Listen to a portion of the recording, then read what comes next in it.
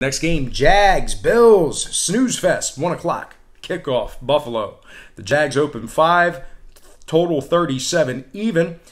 And since those markets opened this one up, we're actually seeing significant fade of the Jags. They're now minus 3.5, with the total moving upward to 37 and a hook. Once again, Jacksonville open 5, down to 3.5. Total open 37, up to 37 and a hook. 67% are back on Jacksonville, 64% leaning toward the over. And at the moment, Buffalo's plus 155 for some money line cash. Now, Jacksonville lost their last 6 straight outright. They're 0-6 ATS in that very same category. Jacksonville's just 1-4 ATS on the road, 2-4 straight up in their last 6 in the city of Buffalo. Scoring-wise, Jacksonville's scoring just 16 points per contest away from home. Meanwhile, Buffalo, they're scoring just 12 points per contest on their home field. So with all that said and done, I don't think we're going to see a lot of points in this one. Give me Buffalo plus 4 after buying the ½ point and the under 37.5 in this one.